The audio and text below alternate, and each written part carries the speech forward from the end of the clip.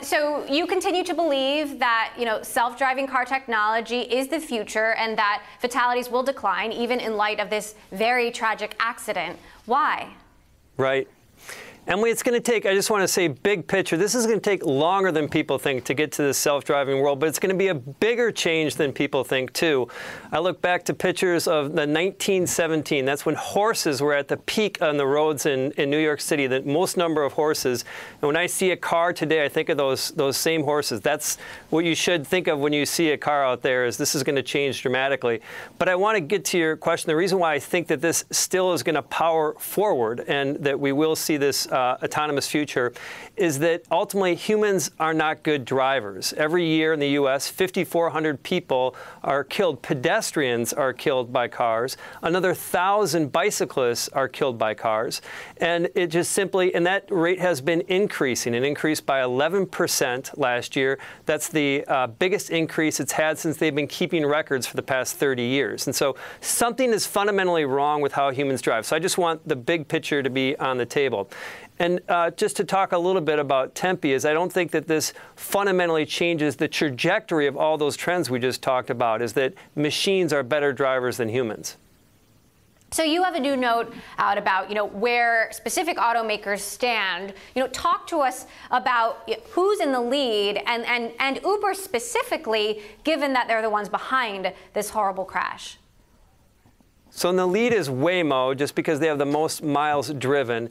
General Motors claims that they're going to have level 5 autonomy, which is no steering wheel in 2019. And so some may say that General Motors is in the lead, but I want to put a little bit of perspective on that prediction from General Motors. Is last week we did a call with an expert who works around these vision technologies that are used in self-driving cars. And when she talked about that prediction from General Motors, and she's based in Detroit, she laughed. And I have a feeling that she is still laughing at that prediction. And so when we think about defining what is in the lead, a simple statement from General Motors isn't necessarily evidence of that lead. But I think that Waymo is, from a technology standpoint, in the lead. I think another company that people are not talking about is what Apple's doing. They surprisingly have the most number of self-driving cars on the road in the state of California, 46. And they also have a bus called PALE, the Palo Alto to Infinite Loop shuttle that they're working on.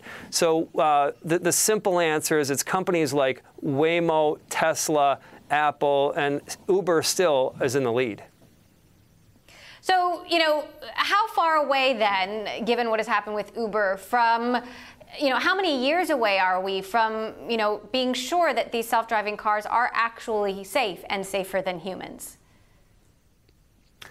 It's probably 2025 before we actually see measurable fleets out there. That's how it's going to start, is self-driving cars that have limited speeds and limited areas that they work in. So think of this as, call it 7 years away.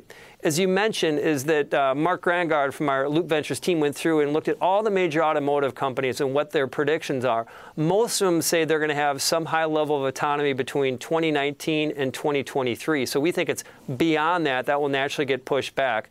But it is, as we talked about, is inevitable.